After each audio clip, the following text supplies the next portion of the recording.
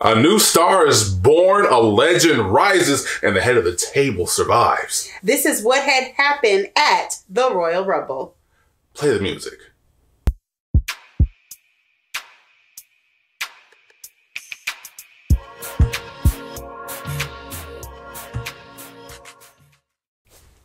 What's really good, guys? It's your boy, Spider-Man, aka D-Man. Your man, I'm sitting here with my sister, my day one, the one who holds it down for me, my co-host Daria. Say what's up, Daria. What's up, Daria? And welcome to the wrestling recap show. You know, we keep it all as what had happened was and everything, but we're gonna fix that. Yeah. We're gonna delineate which one is which. But anyway, Royal Rumble. Royal Rumble. Now, before we get started, y'all know the drill. If you'd like to see the channel continue to grow and thrive, please make sure to subscribe to us, hit the little bell icon, and join the Kaiju crew. Like any of the content that you do enjoy, and comment down below because you do like to hear from you. Because you do like to hear from you. Because we do like to hear from you. Because you do like to hear from you. So yeah, comment down below because you do like to hear from you. Let's get it going. The Royal Rumble. The Royal Probably one of the better Royal Rumbles in past years, now that I think about it, which is kind of a surprise.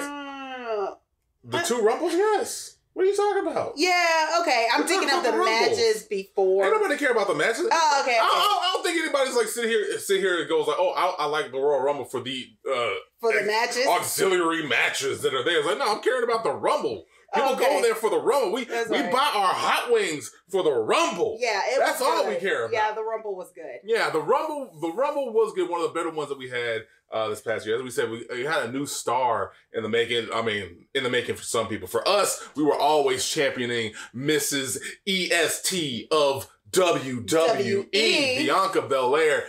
Entering at number 3. And lasting the entirety of the match. Yes. We had some really good surprises, like for instance, the returning Mickie James. We got Victoria, even though they took out her Nicki Minaj entrance. Yeah, they did. I don't know why they did that. It was one line we got out there. I'm not the lady to mess with, and then some generic like Euro pop or some some crap that was playing behind her. Yeah.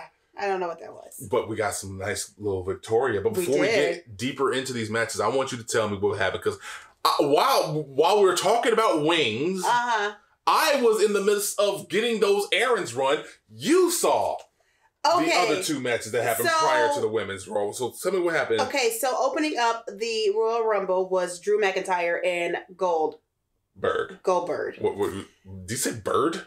Probably. Why was this a match? Well, I don't know. It was very, very, very underwhelming. In the call, we weren't even really paying attention to it. It was that bad. It was that bad.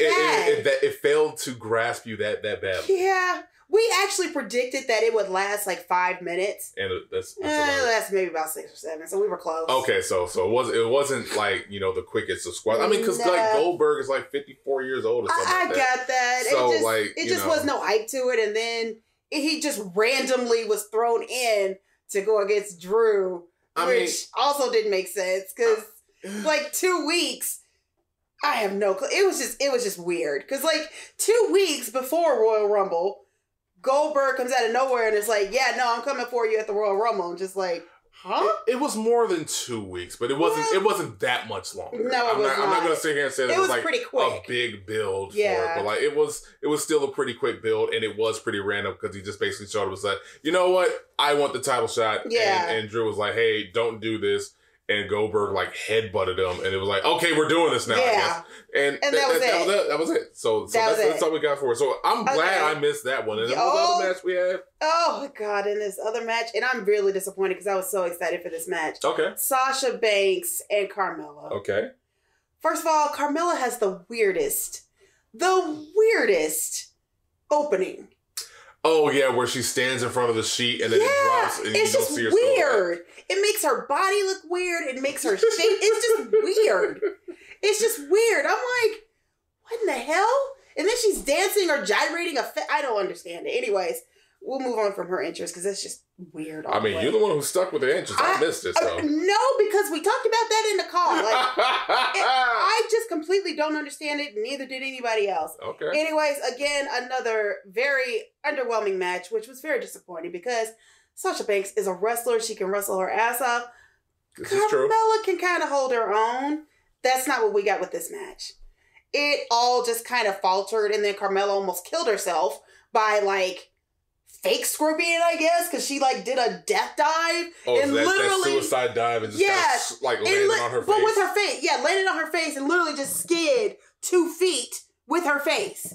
So it was like, holy shit, like, what the hell? Is she okay? And then next thing we know, they're back in the ring. So we're just kind of like... So that was the only exciting thing about that match was that Carmella almost killed herself. Now that's a shame because we've seen Carmella in action since she made a return. She's been putting on some pretty good, I'd say pretty good, from decent to good matches. In the ring. So I am really surprised because usually Sasha Banks can pull a lot of great talent out of people. So this match we did not get it again. We just that was the only thing that made us go oh. Throughout the whole match. And the match was 15 minutes, I think. Damn. So, yeah, it was just 15 minutes of nothing. And then we went to the Women's Royal Rumble. Now, the Women's Royal Rumble, that's where you came in. That's when I came back. I came back to catch it. Yeah. As we said, we had some returns. We had Mickie James came back in a weird Shinsuke Nakamura looking. I'm going to get to you in a second. I'm talking about Mickie James. Go ahead. Mickie James. I know. She came out in some cool attire. No. You go. Okay, I forgot Bad Bunny also. Oh! Can you tell the story of Bad Bunny? Because here's what we got. We got Bad Bunny, and then we had Booker T just standing there like this, like I Dream a Genie, but just big scruffy I Dream a Genie the whole entire song, while Bad Bunny just literally gyrated or pranced around him. And I'm just like, what in the absolute hell is this? I got no story to tell. I actually just I don't want to look it up. I'm cool without not having it. You know what? If you didn't see the Royal Rumble, I suggest you watch that of the Royal Rumble because that was just, again, you're going to make me rewatch it, aren't you?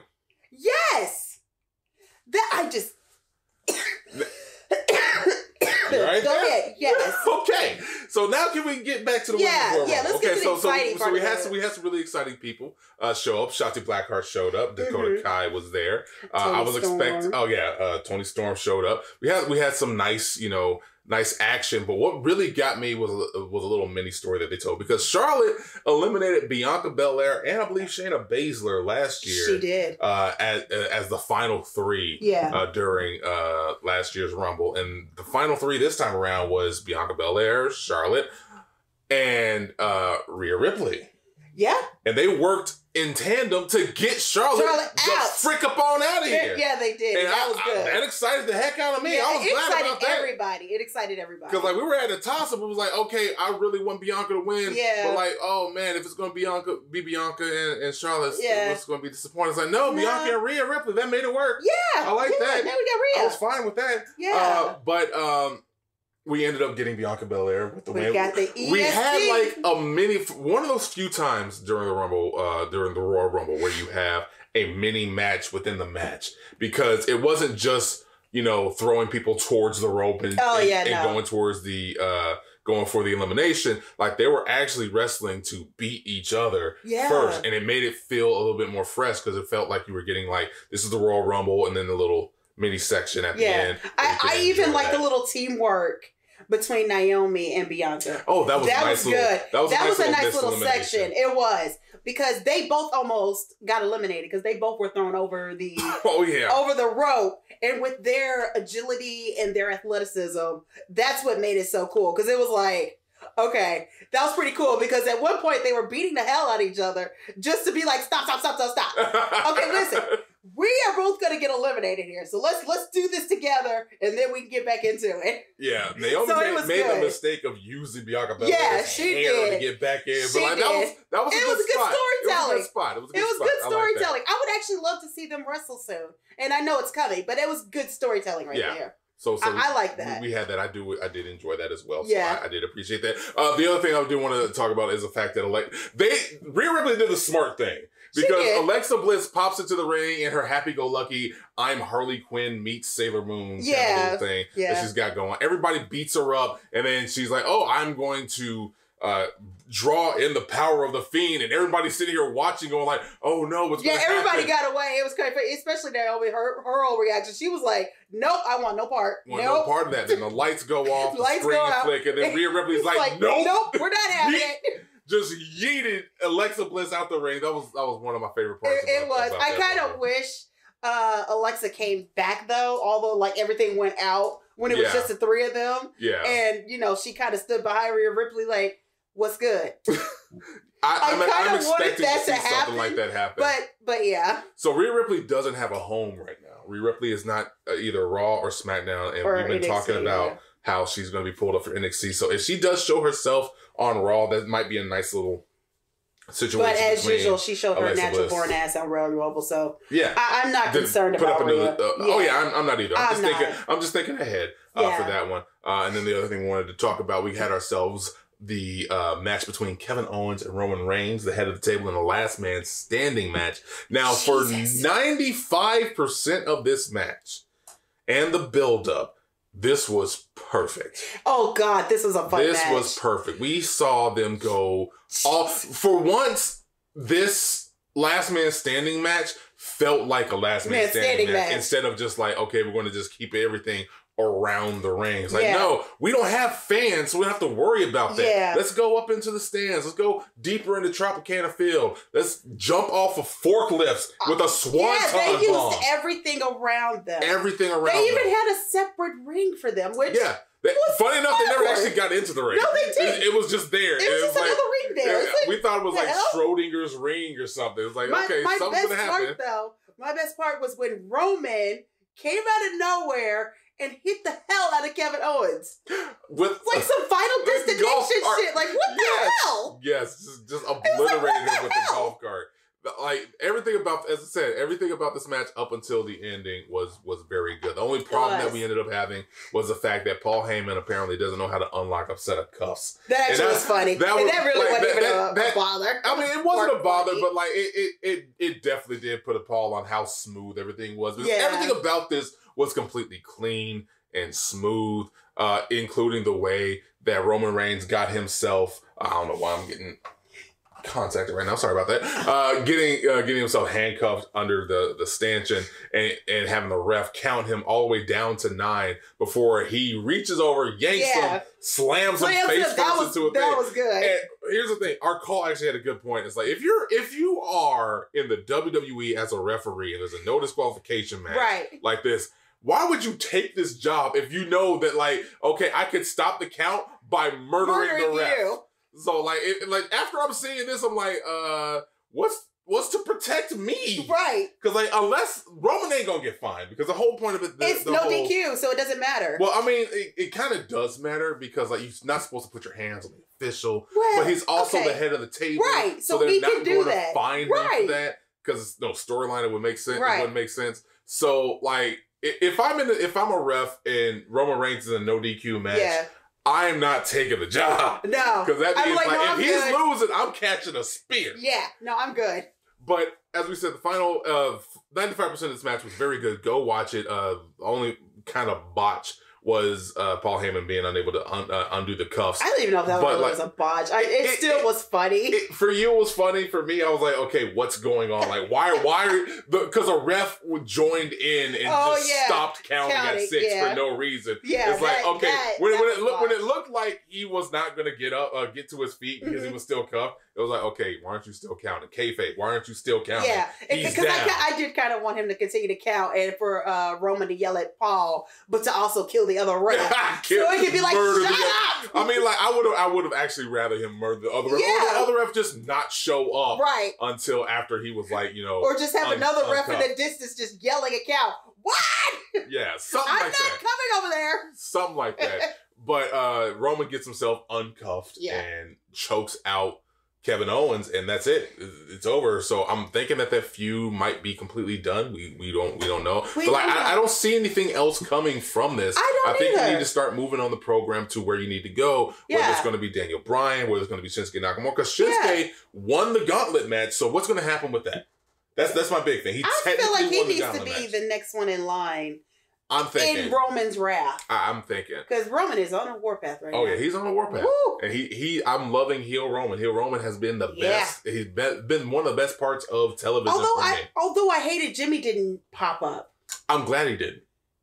I kind of wanted him just to pop up for something. I needed Roman. If Roman was going to win this feud, which we thought he was, he needed to have this one be relatively clean. Paul Heyman's involvement wasn't technically unclean. No, it was just saving him from his own hubris. Yeah, he was just doing his job. That was it. Yeah. So I don't have an issue with Paul's involvement, but I'm glad that it was just Roman. And again, I'm glad they used the entire stadium for Last Man Standing. Because the Last Man Standing last year was, I don't even know what that was. Yeah.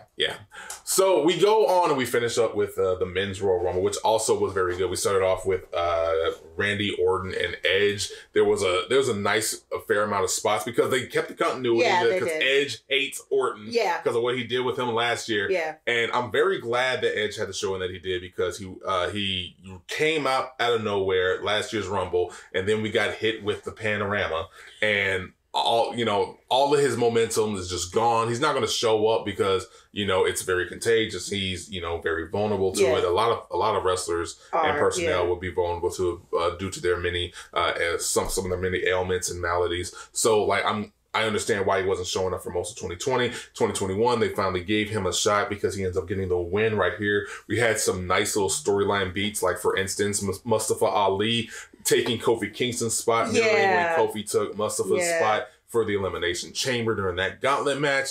You had a bunch of, New Day interactions right there. We had an Edge and Christian reunion. Yeah, we did. A reunion of the Bar. It was good. Team Hell No showed, and I was mad because the mayor of Knox County, Mr. I don't want to wear a mask except when I'm wearing a mask when I gotta be a pyrotechnic maniac, Kane eliminated Daniel Bryan. That was one of the ones that I was hoping would go all the way to the end.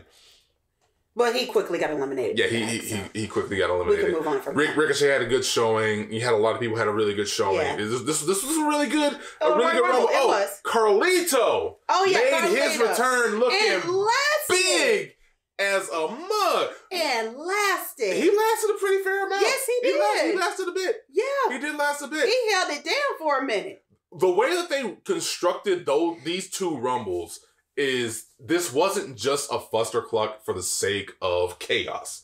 These two Rumbles for the men and the women really set up various storylines. It's also set up who was going to be like a contender. If they weren't going to win, they would be contenders. Like for instance, Bobby Lashley had a great showing, and he had one in a way that Brock Lesnar could never have because Brock would be way too overpowered. But Bobby Lashley just looked like he was big, but still vulnerable enough to be within the universe that they set for the men in their title hunt. So it felt like Bobby Lashley fit in perfectly as a monster and a bruiser. Same thing from Braun Strowman. Braun Strowman comes back. It's number 30. He puts on a show, like just takes out people and then gets himself eliminated. So like he did his job. Yeah, he did his job. So it's like, look out for Braun, look out for Bobby Lashley, look out for, hopefully some more stuff from Ricochet, maybe tag team, who knows. Mustafa Ali, hopefully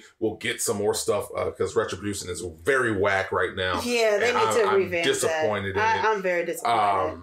I'm fine with Mustafa Ali being the leader. It's just how they're having him come. Yeah. It's making Retribution no longer. I don't mean to talk about that's another video. I know. Yeah, that's another video. But yeah. But anyway, Edge gets the win because there was a moment at the beginning where Edge just obliterating Randy Orton with a chair, injuring him, kayfabe, and sending him to the back. And we were sitting here wondering, like, okay, is he eliminated? Are they saying that he's out? Or is this just, you know, a shoot, work? Who knows?